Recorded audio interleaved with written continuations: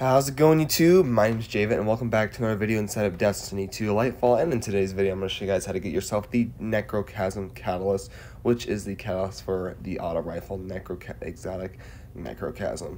I did make a mistake in the last video where I mentioned that it was a pulse rifle, but it's actually an auto rifle, and there was an additional quest where you actually needed to get essence.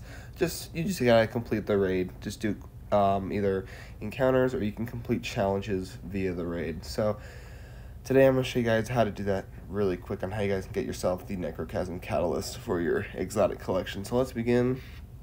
What you're going to do is you're going to load into the courtesan and we want to complete the bridge encounter. There is going to be a plate on the right side of the other side of the bridge, and you're going to stand on that. You have to have Necrochasm to actually do this, or else it won't work. Once you stand on it, what's going to happen is you're going to be giving a timed event, about 1 minute and 30 seconds, to kill all the gatekeepers from one side to the other. You're going to kill all the gatekeepers from this side, and then you're going to make yourself over to the other side where they're through the bridge. To the other side, there'll be a portal that you need to enter, and once you enter that portal, well, of course, before you enter the portal, you need to kill the rest of the gatekeepers from that side, and once you do that, you're going to go through the portal, and then you're going to kill the rest of the gatekeepers from the side you were just at to actually start the Necrochasm.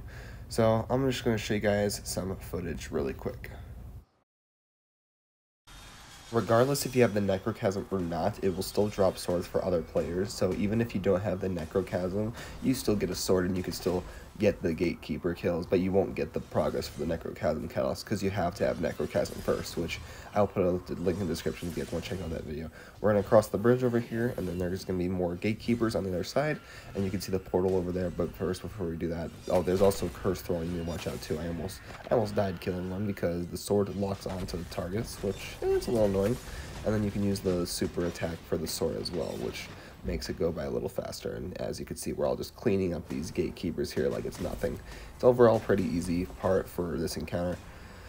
And then yeah, you're just gonna go through the portal, and then you're gonna be brought back here, and then you're gonna kill the rest of the gatekeepers, and then you're gonna get your progress saying Crota's minions have been defeated.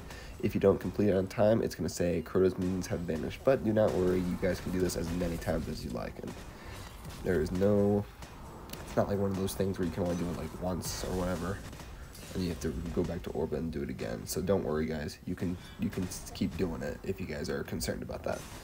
But yeah, once we do that, Crota's minions are defeated. What's going to happen next is we're going to actually go to JVIT now. You have to actually finish the encounter, of course, to actually do the last. This is actually kind of the last part of doing the catalyst. However, it's not really that I'll explain that.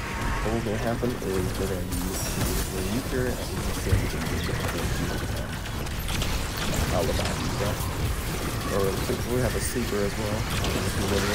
But yeah, as you can see, you defeat the JVIT, and what's going to happen is that you're going to go onto the right tower, you know, where you face, like where Crota is in the middle, back in D1, you're going to go to the right tower, bottom right. You want to be on the bottom right, and there's going to be a plate on the left side on the bottom right tower. And once again, yes, you need to have Necrochasm for this work, or else it won't work. So this time it's going to be a little harder because it's only going to drop 3 swords instead of 6. And basically, this is a bigger area, so it's going to be a little bit tougher, but not too much tougher, I will say. I only failed this once, but I will show you guys some gameplay of me actually obtaining the catalyst, which is very nice. By the way, if you guys don't know, this catalyst does give you Outlaw, which will decrease the reload speed upon getting kills, which is very, it's a little disappointing because regardless, Necrochasm already has a insanely fast reload speeds, which, yeah, I wish it did something a little bit better, but yeah, it's no big deal. If you guys want to get Necrochasm Catalyst, then this video is here for you, and I'm just going to show you guys some gameplay on how you guys finish this. So yeah, stay with me, and we're going to get this done really quick. So you want to stand on that green plate, and then we're going to start it. And there's going to be a ton of gatekeepers that spawn like pretty much everywhere this time. So there's going to be some in the towers, there's going to be some in the actual like top, like above where your unit is. Like, yeah, I'll show you what I'm talking about. Pick up the sword, and then we're going to get to defeating these gatekeepers. I'm going to show you guys some gameplay footage really quick. It's overall pretty easy. I only failed this part once, but as you can see, there are some wizards too you gotta take care of as well. but overall, it's not too hard. See, as you can see, you can also bring a tractor cannon with you too. That'll actually make you do more damage to the gatekeeper. It's always very nice to bring the tractor cannon to press his targets. But let me just show you guys the rest of the gameplay footage here really quick.